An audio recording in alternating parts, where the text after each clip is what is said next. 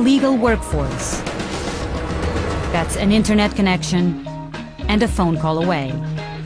I don't have sex for money. I spend time with men for money.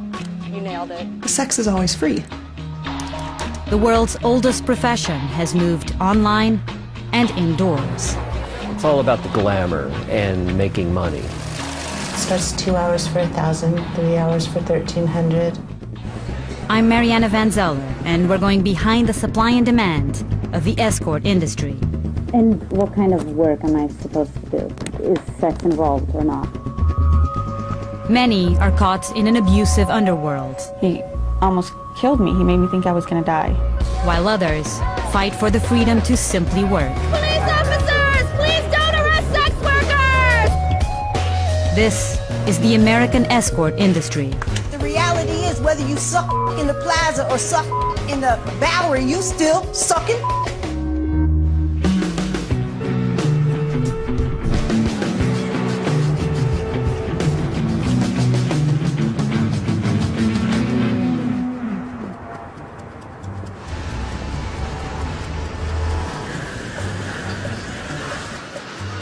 The Las Vegas airport.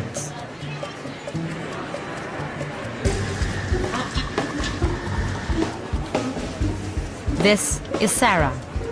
She's flown from across the country to meet a new client, a man who booked her on the internet. My specialty is what they call GFE, girlfriend experience. I am your girlfriend. I'm your lover. I'm your girlfriend. I'm really, really good at it. Sarah won't show us her face because some of what she does is illegal. She works as an escort, part of a booming underground workforce. We've come here to learn how the escort industry operates.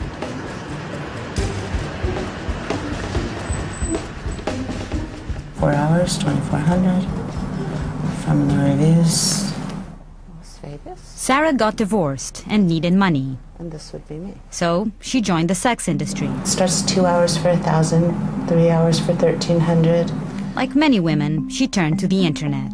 12 hours for 3,000, or 12 hours plus breakfast in bed, 3,500.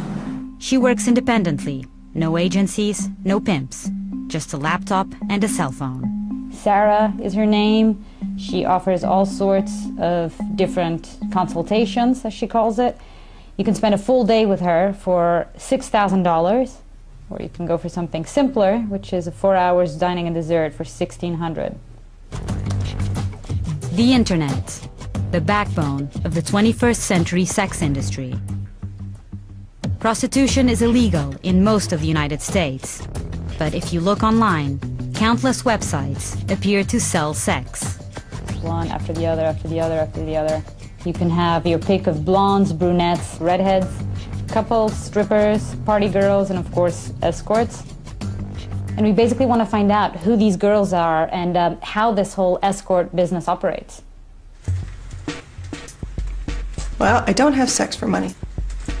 I spend time with men for money. The sex is always free.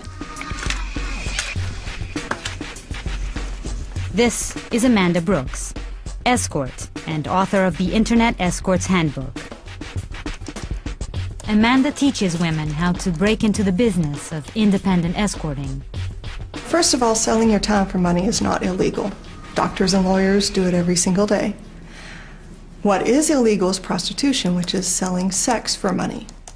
So, no, you can't go and advertise and say, I'll give you a for $50. No, that's totally illegal, and if you get arrested for that, you kind of walked into it. In the online market for prostitution, thousands of escort websites are carefully worded. Sex is rarely offered, and clients are expected to read between the lines. For women who want to stick out from the pack, there's plenty of competition.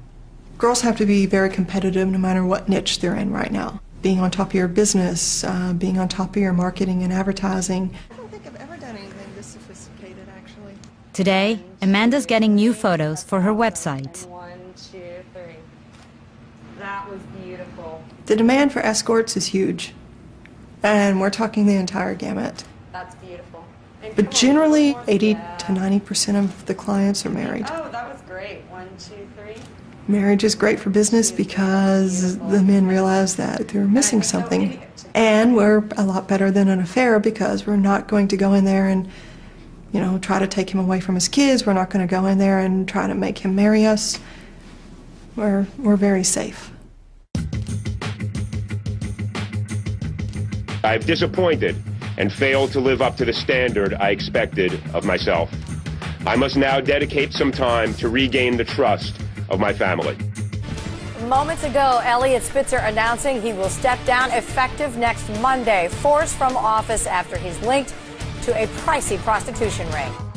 A judge refuses to dismiss the indictment against alleged Manhattan Madam Kristen Davis. When New York Governor Elliot Spitzer was caught patronizing high-end escorts, agency owner Kristen Davis went down with him. Davis was arrested in March after police say a neighbor tipped them off.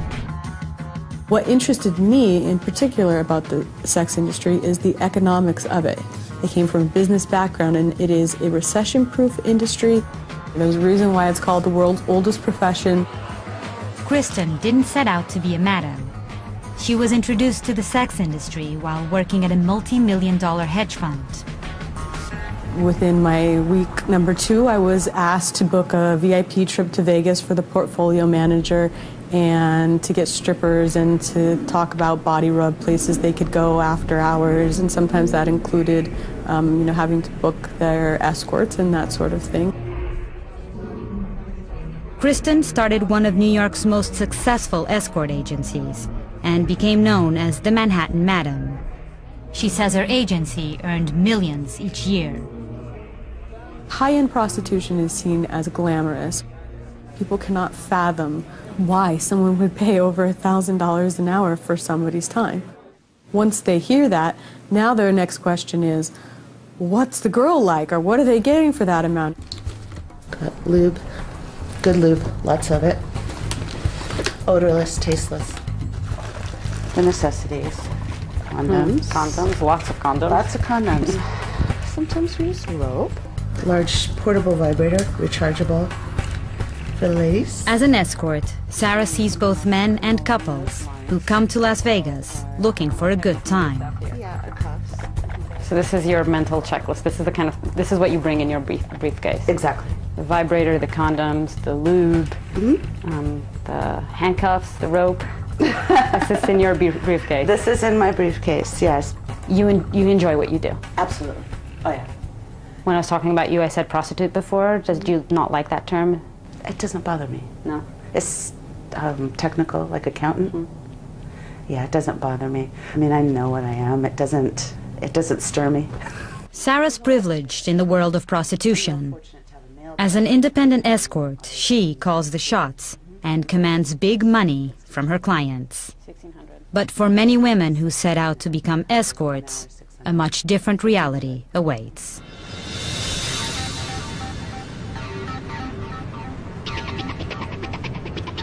The escort industry thrives in cities throughout the United States, but Las Vegas is ground zero.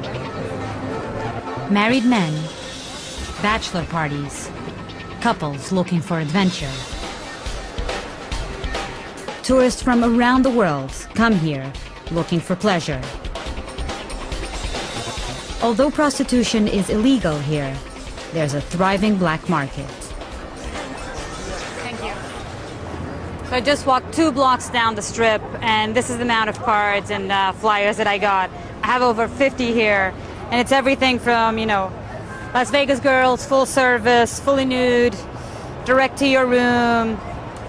I mean, it's crazy to think that this is actually, prostitution is actually illegal here. I like the $69 special. Escort agencies send girls to hotel rooms for private lap dances. As long as they don't advertise prostitution, they're protected by free speech laws. An escort agency is legal as long as no sex is involved. The problem is that there's really not any business unless there's at least the implication or the fantasy that sex will be involved. Agencies like these are a cottage industry, booking escorts in and out of hotel rooms for quick turnarounds. The high-end agencies set an unrealistic expectation for everyone. because you look at the sex industry as being glamorous and all of this money and cars and boats and parties and this glamorous lifestyle, and it's by and large, you know, 2% probably of the overall industry. I wonder what people think escort companies look like. Detective Chris Boffman investigates pimps for the Las Vegas Police Department's Vice Squad. He sees the other 98%, the darker side of the escort industry. Tonight, he's investigating a man who violently beat women and forced them to work for an online agency. What's the biggest misconception you think people have of escort agencies?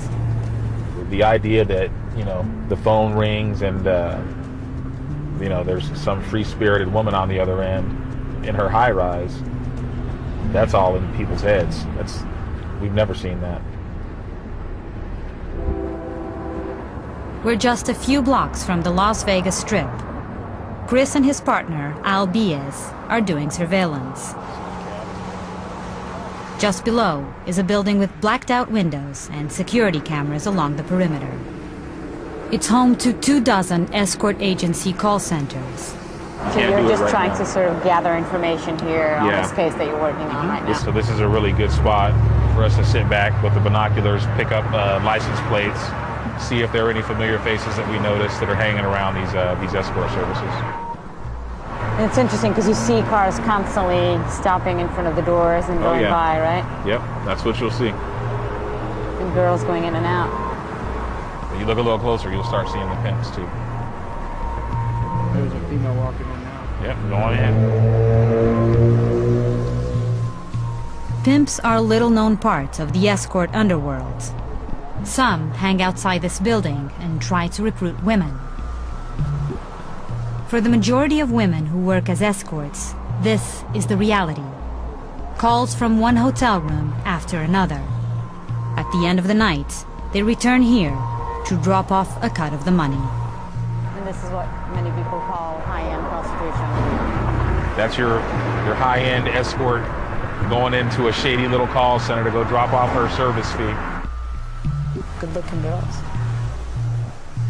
We're about to go inside the escort underworld to find out how it all works.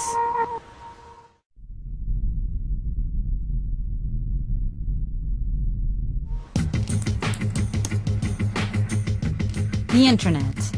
Much of the sex industry has moved online and flourished. Hundreds of websites are devoted to helping escorts and clients find each other. If they want to be with someone who's a runway model, they choose that. If they want to be with somebody who's PSE or porn star experience, they choose that. There's something for everybody here. On a good week, Sarah spends 15 hours at appointments. She also lies to her family about her double life and says that the risks will make anyone paranoid. It's terrifying, living with the knowledge that I could be busted because of what I do. It's absolutely terrifying. I worry a lot about it, so I screen the hell out of people. They have to tell me everything about them. Their real first, last name, they have to tell me where they work, they have to tell me how old they are, they have to tell me where they live. Thanks to the internet, I can tell if they're a real person or not. If they're a ghost, I don't see them. They could be Jack the Ripper, they could be law enforcement, they could be lying about anything. And if they're not completely straight up with me, I don't see them. Tonight, Sarah's meeting her new client. He's passed her screening, so she's convinced she'll be safe. There still is a bit of a risk of violence. But really, anybody's biggest weapon is just paying close attention at all times. And if somebody comes in and something doesn't feel right, you trust your gut. There's a lot of girls that get in and try it. Even the ones that are enthusiastic, they'll get in and try it. If it were easy, everybody would stick with it. It's not. It's just not. Not even at my level is it easy.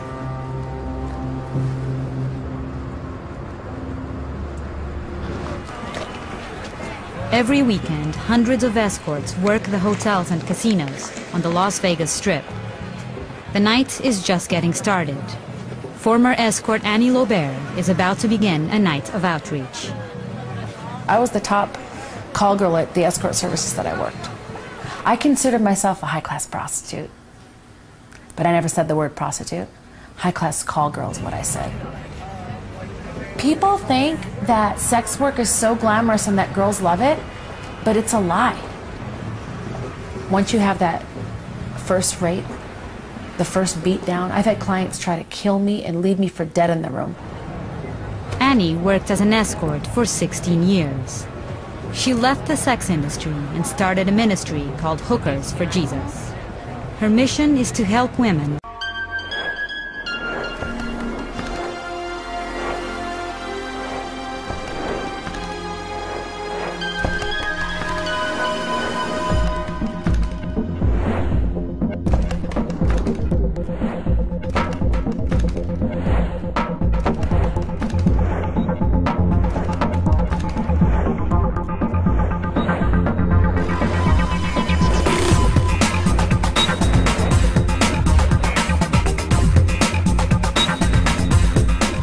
leave the business. Be safe tonight. Be safe, girls, okay? Okay, God bless you, girls. Have a good night. Most of them are in the casino. You're not going to see a lot on the strip. They're in the casino going up and down the elevators, turning tricks. What will happen if they see the camera? They will get very upset. Annie agrees to take us inside a casino to show us how high-end prostitution works. There are security cameras everywhere, and no filming is allowed. So I'm wearing a tiny hidden camera. Ready? Let's roll. If I was working still, I would come here because this place has a lot of high rollers. It's one of the higher class casinos on the strip. I see a girl. She's with an older guy. Doesn't look right. She's working. She's probably in her 20s. He's probably in his 60s. It's definitely not her dad. She's Asian. He's a white man. Gray hair. She's laughing and sitting there with that guy like it's like the best day of her life. And she's probably thinking about all the money he's going to give her. Right there. Oh, right there. They're working. These two girls right there. Oh, wow. Right there. Annie spots two women making the rounds. Hey, girls. Come here. Come here. So what are you guys doing here? You guys just hanging out? Yep. Yeah. Are you guys like watching your back right now? I know the security's not that bad right now. Everything's fine. Yeah. I think we got these shift changed. There's a lot of girls that just came out just now. Just be careful. Well, no, I mean I saw a bunch, but I hope you guys like stay safe and everything. And are you guys okay? Yep. Well, thank you. Anyway, you girls have a good night. Bye. See you later. Bye. No more than 5 minutes later, the same girls appear to be negotiating with several men.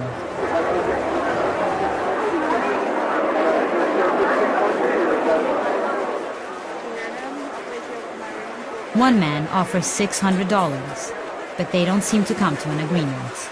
Soon after, the girls move on. Do you think the casinos know that this is happening? Yes, absolutely. And why don't they do anything to stop it? If a man loses $100,000, you're going to want to comfort him, right? Send him a girl. Take care of him.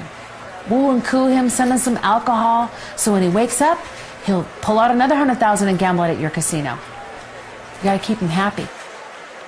We contacted several casinos. They all said that they don't support illegal activity, and employees could be fired for promoting prostitution. Don't let the casinos fool you with their nice security systems. There's people on the take all over the place. Think about it. Everybody was on the take that I knew. The valet drivers, the cab drivers, the limo drivers, the bartenders, the hotel concierges.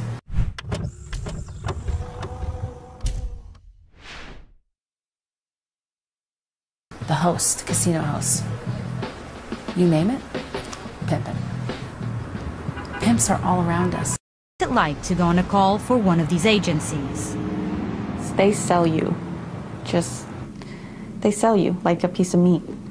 You know, they just don't say it in those exact words. Miss America? Yeah. This woman worked as an escort until very recently. She's a single mother, so she's asked us not to show her face on camera. The agency she worked for was in the same building I visited. If I went in there and I said, look, I'm interested in the escort service, I want to sign up, I want to work for you guys, but I don't want to have sex. They just might not ever call you. I mean, if they go as far as hiring you, they just won't call you. They would just never call me. Yeah. Nobody's going to pay thousands of dollars for a strip tease to see a boob or something. So how many calls were you getting a day? I'd say about like 15 calls. I worked until 5 a.m. I was running crazy up and down the strip to all these casinos. Like I started working that much when I met my guy. Pimp, you mean? Yeah. He knew the owner of the escort agency that was part of his sweet talk. So he got me what was called being a priority girl, which was being the top 4 girls escorts to get called out. Like, it's like being an A-lister. Why did you stop? It became physical, and he was abusive. You're a pimp? Mm-hmm. He almost killed me. He made me think I was gonna die. Like, he grabbed me by my neck and dragged me all the way across the room and slammed me on the ground and just kept kicking me. And why? Because I said no. Because he wanted me to go somewhere and I didn't want to go. How many girls do you know that don't have a pimp and are in the escort service? I only met like 2 the whole time.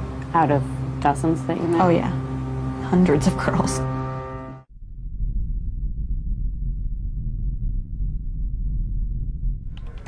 And here they are on the side. So you'll click on one of them. Vice Detective Chris Boffman works on the Las Vegas Vice Squad's Pimp Investigation Team. This file is about a case... The Pimp Investigation Team just closed a case on a man who was trafficking women through high-end agencies. He lured a woman to Las Vegas by promising to get her a job as a dancer. But then, he makes the pitch. You can work for me. I'll set you up with dates with really nice gentlemen. You do whatever they want for money. But when you're done with that money all has to come back to me, and then I'll take care of you. And these dates would go through escort services? Yeah. Here in the city? Yeah. This is the 911 call. Hello, 911? You're fine. Here, I'll help you leave. I'm not touching you. Come here, listen. Listen. I'm not... Please don't... I'll call security up, okay? Okay, I'm moving. God damn. I'm not doing nothing to you. Where are you at, ma'am? Hello? Oh, wow. Hello? What happened? What happened after this? After this, she managed to fight her way out of the apartment and get down the stairs all the way to security. It was through this 911 call that you came about this case? That's how we got the case. Yeah, that's how we came on to learn about the individual that we worked. So these are all photos that were posted on actual on escort sites, exactly. But they were actually all working for him. The money was going to Money goes him. back to him, 100%. So why are the girls doing it? Well, I don't understand. You that. just heard the 911 tape, right? Why would someone do it? If he threatened to cut up this girl's face and she wasn't even working for him, imagine what he's doing to some of the other women. Do the escort services themselves know that there are pimps behind these girls? In my experience, they do. They know who the girls' pimps are. They'll say that we don't know anything about that. We make them sign a contract saying that they can't have sex when they go on their dates, but they know exactly what's happening.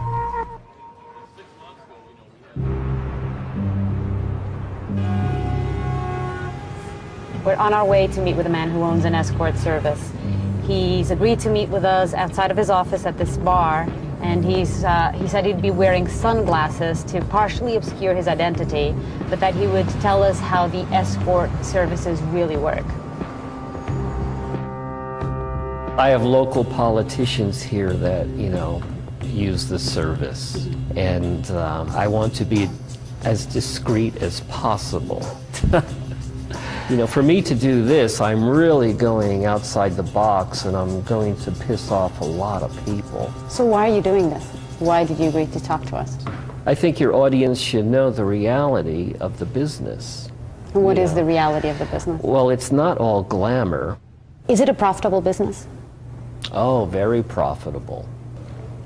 Modern technology has really increased my business. You know, when somebody wants to see pictures, I can do a little sideshow. Well, this is what we have on the menu tonight. She's beautiful. Yes, some are really beautiful and some are not so beautiful. But the customer can pick, and you know, these are real pictures. She's very popular. Men have these instinctual drives, base instincts, and they have to be satisfied, okay? So basically what you're saying is that this is prostitution.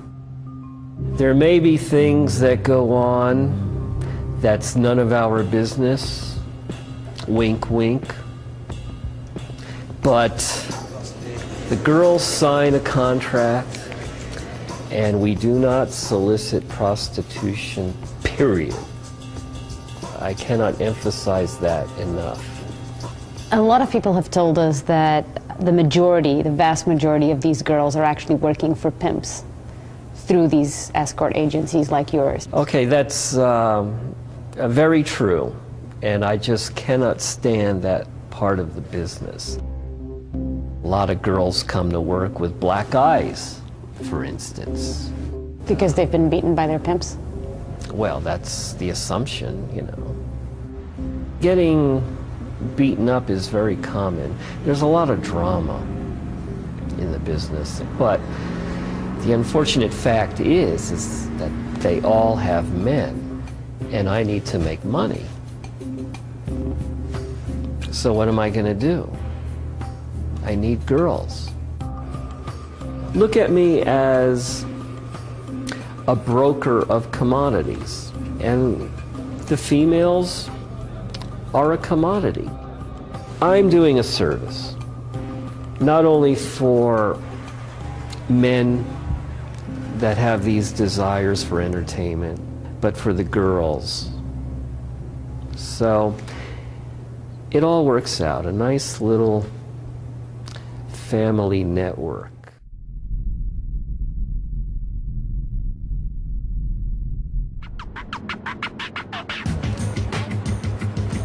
Las Vegas. Prostitution is the city's biggest open secret. Escort services cater to tourists looking for sex and companions. And they have an underground army of promoters to help bring in clients. We hear that a lot of the escort services rely on taxi drivers to bring them customers, clients. So today our producer Darren here is going to be geared up with a hidden camera, and he's going to try and talk to some of these taxi drivers and you know, see how it all works.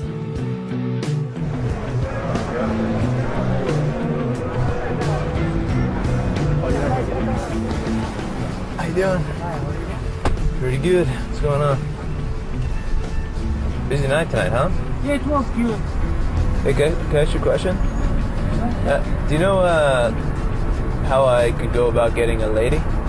Girls? Yeah. Do you know how to go about getting a lady in this town? I do.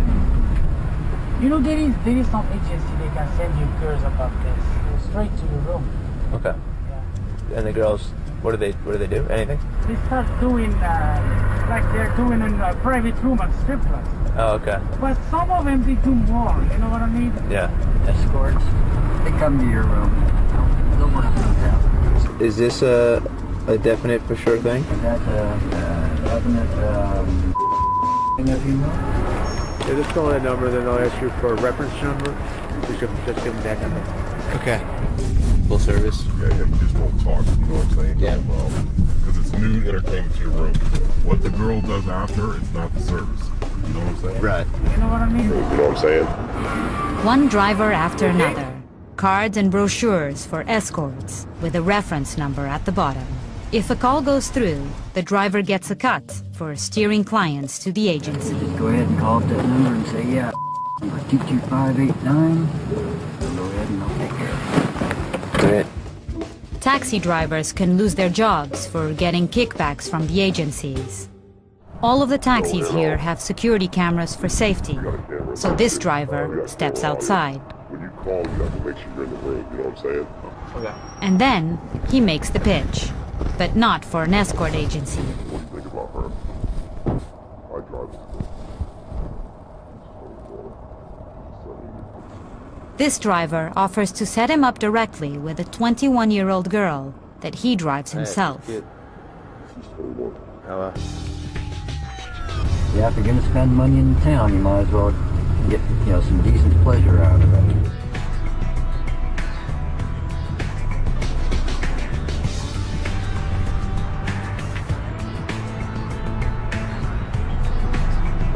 In Las Vegas, an entire underground economy profits from the illegal sex industry.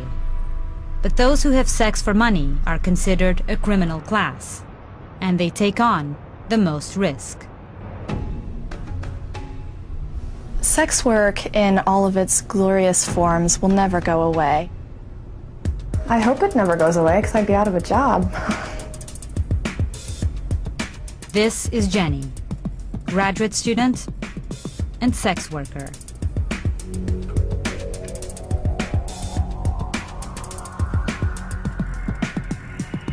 Vegas has become very successful at selling an image of sex and often an image of female sexuality.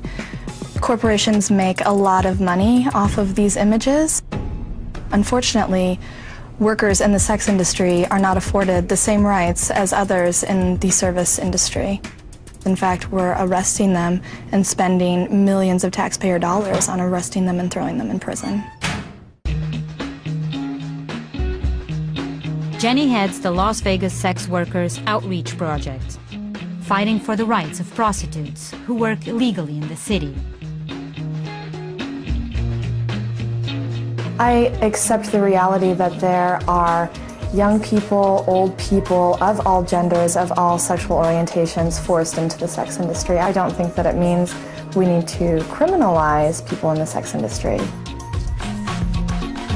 ho, can't say no! Hey ho, can't say no! This is the Vegas Slut Walk. Hundreds of activists have gathered on the Strip to protest sexual violence. The provocative clothing is part of the message. Be nice to sex workers! For countless illegal sex workers, rape and sexual violence are common. If a woman is raped, she's asked if she's a whore. If a whore is raped, she's asked, what did you expect? As if selling erotic services somehow meant that she couldn't actually be raped. People in the sex industry who are working illegally are not able to go to law enforcement when they need help. For instance, if a customer becomes violent, they can't go to law enforcement and ask for protection. Police officers, please don't arrest sex workers! Thank you!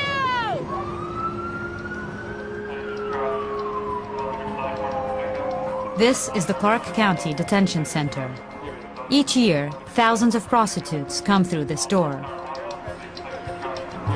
It's just past midnight. We're here at the jail, and they just brought in this woman who is a suspected prostitute. They're checking her for any weapons or drugs, and they say that this is when this place starts getting busy. By the end of the night, if there are double squads working, or depending on how many detectives there are out working streets or enforcement, by 3, 4 in the morning, this whole back row could be full. Vice detectives routinely arrest prostitutes in undercover stings in hotels and casinos. But the escort services are more difficult to target. The problem with the escort services are, one, how do we prove that these guys know that this is going on? Because they'll tell them, oh, you're not allowed to have sex. And they will hide behind their little flyers and their waivers and the fact that they're that they have a general business license in the city. But they know what's going on. They all know. Not just in Vegas, but you name the city, they know.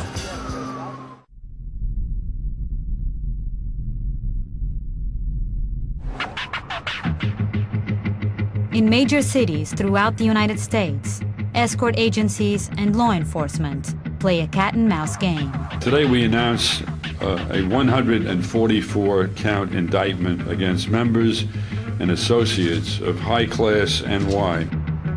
In New York, an alleged high-end prostitution ring is busted. Authorities believe high-class NY made over $7 million in 3 years, providing escorts to Wall Street bankers. Some clients spend more than $10,000 in a single night. The owners and the prostitutes all face charges that could land them in jail. But the clients, so far, they've gotten off clean. The way that it's being done now, where you go after the person running the agency, somebody else will pop up and start an agency. Girls still work independently. It doesn't address the problem at all. Girls won't work if there are no clientele. So you have to address the demand. I want you to look at me. Not like that, you're nasty. 53 years old, 27 years with HIV. They're going to see your picture. They're going to see your name. They're going to see your This is Brooklyn's John School. Most of these men were busted trying to buy sex from an undercover officer. The district attorney's office is trying out a new approach, targeting demand for prostitution. Their secret weapon? Rosetta, a 53-year-old former prostitute who's now HIV positive. The John School teaches men that prostitution is not a victimless crime. Physically I'm there, right? But emotionally I'm not there. I'm trying to play tic-tac-toe on the ceiling. I'm trying to think about anything except where I'm at. The reality is I was not even thinking about you. It was all a dream. It doesn't often serve me to get up in front of a bunch of strangers and talk about something that caused a lot of shame and pain in my life. But I'm willing to do that if it can help somebody. So I started with the escorts, agency, making good money, to eventually, because of the drugs, ending up at a street level. You'll hear like girls that work in the escort service saying, I'm not like that nasty. You know what I mean? I work in the escort service. I'm not on the street giving head for $20 or $15. And they put each other down. But the reality is, whether you suck in the plaza or suck in the Bowery, you still sucking. Right?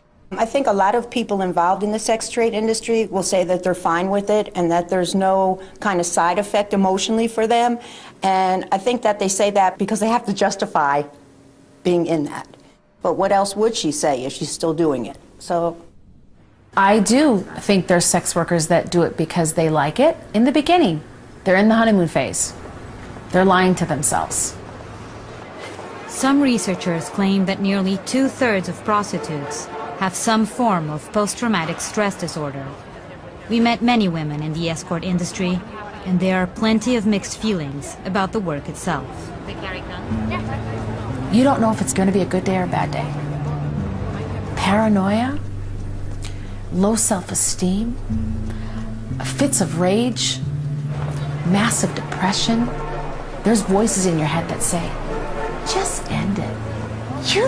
You're just an ex-prostitute. You'll never be anything but a whore.